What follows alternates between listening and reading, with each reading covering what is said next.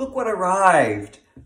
My Hobbii review yarn. It's Gary from Urban Yarn here. This dedicated video is going to be talking about the Hobbii review yarn that they sent me so generously. A couple weeks back, they reached out sending me a list of things to choose from on their website, and I chose 4 different items that I'm going to be talking about through the course of February.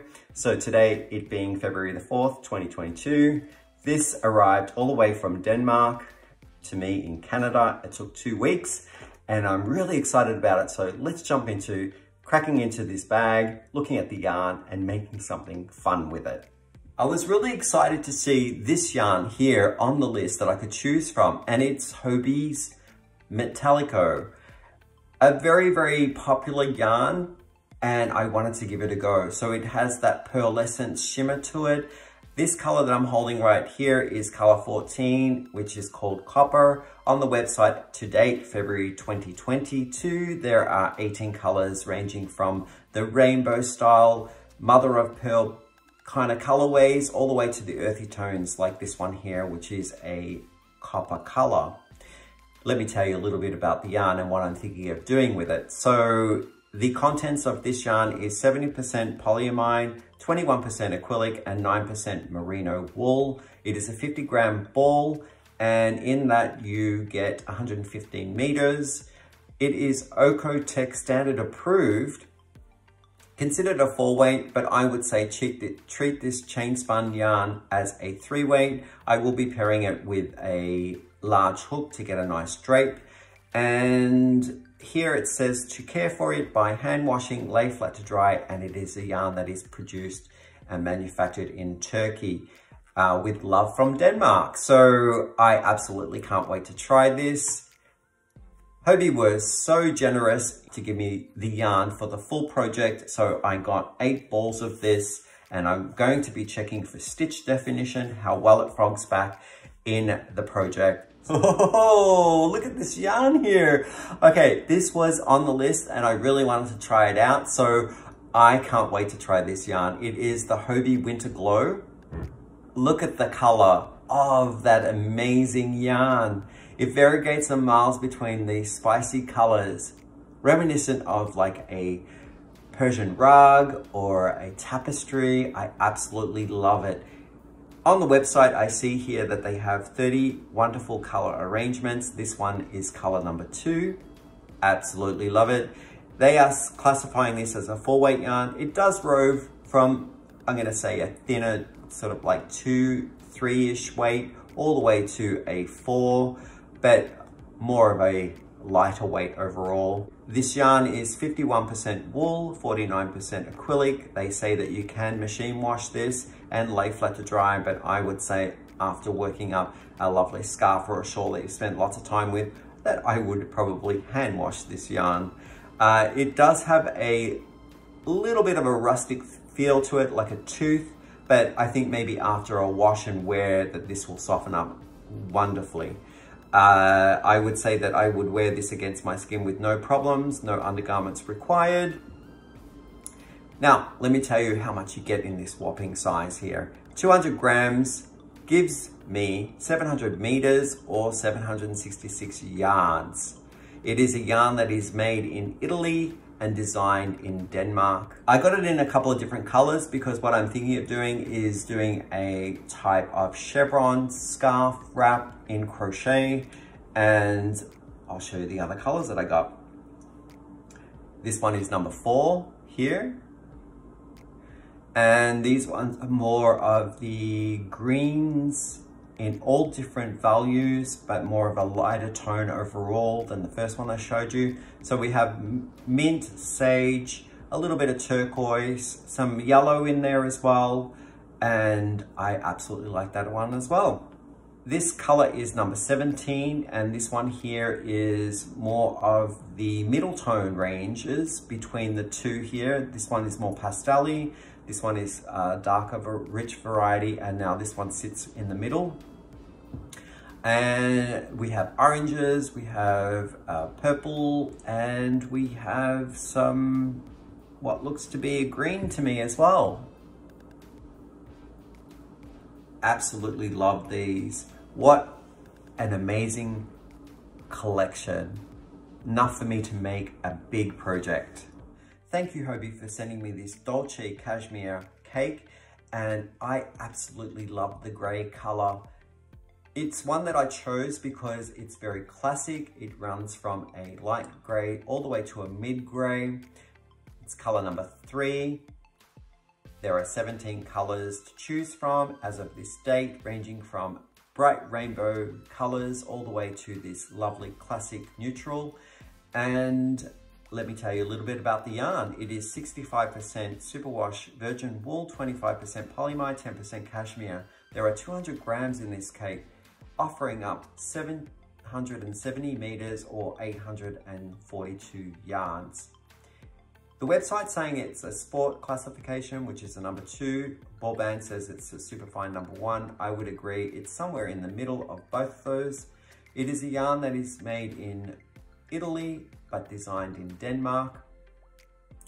The care instructions for this is to hand wash and lay flat to dry. I have some ideas to knit this up to check to see whether it splits, how well it holds up in stitch definition. I've seen on their website that they have amazing patterns of inspiration to choose from, and a lot of them are wraps, shawls, or scarves. Next up is a yarn that I'm super familiar with. It's called the Butterfly Collection.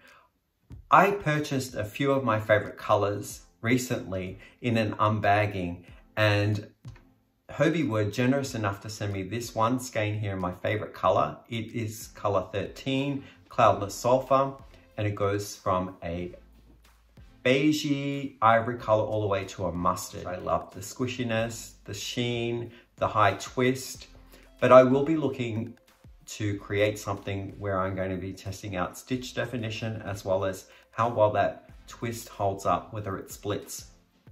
Now, on the website, it says that there are 14 amazing color choices, ranging from a bright rainbow gradient all the way through to a classic gray ombre.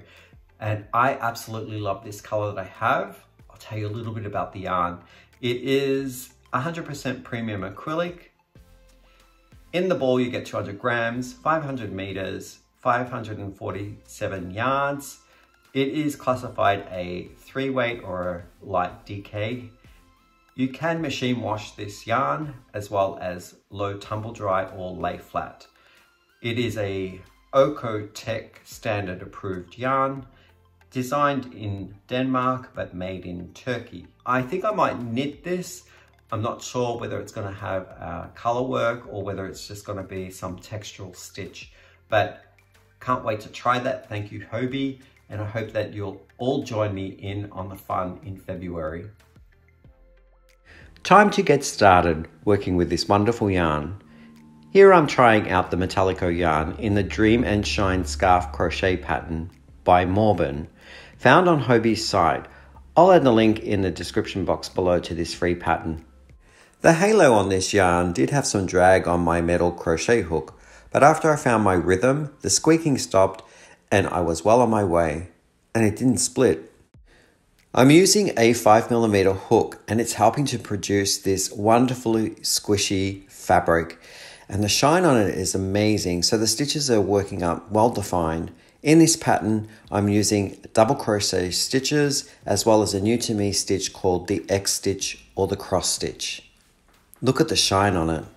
Frogging the work stitches was a bit sticky, but on a scale of 1 to 5, 5 being the best for frogging, the Metallico rated a 3, somewhere in the middle. One of the exciting yarns I wanted to try out was the Winter Glow in the variegated collection. They do have it in solids as well, but the price and the amount of yarn in the ball is different. My yarn play on this day was working on a filet crochet mock chevron wrap. No pattern, just me working spontaneously and improvising on the fly. Once I got the filet crochet down, it was a matter of counting. The yarn works up great in simple stitches. Here it's mainly double crochet and the occasional seed or linen stitch rows to separate sections.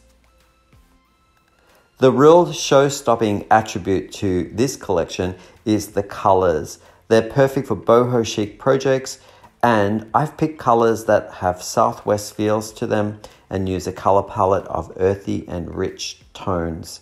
Yep, I love it so much. Unraveling this yarn was a little bit of a careful process. It did catch up on itself often, so I'm giving it a frogging friendly rating of 2 out of 5. The perfect way to start off my Valentine's Day is to play with some yarn. Here I'm knitting to a pattern called Array by Shibui Knits. It is a knitted cowl pattern, and I'm a few days into the project. The project uses 2 color slip stitching, and I've chosen the butterfly in the color Cloudless Sulfur and the Dolce Cashmere in this classic grey color. Both yarns are playing together like 2 besties and have soft qualities that bounce off each other. The butterfly brings the shine and sleek to the fabric, while the Dolce Cashmere diffuses it in sophistication. Both yarns run very smoothly through my fingers. What I discovered using the butterfly yarn was that it did split a few times, possibly because I was using very sharp tipped knitting needles, but once I replaced them with a more duller tip, the problem went away. There were no issues with frogging both the butterfly and the Dolce Cashmere yarns, so I'm giving it 5 out of 5 for the best yarns to frog. Just a tip if you're using the butterfly yarn, it does come in a loosely wound ball. I avoided the center pull because I was fearful that it would collapse and tangle in on itself, so I pulled from the outside and I used a yarn bowl, trying not to transport it around very much because it does fall apart as you're using it.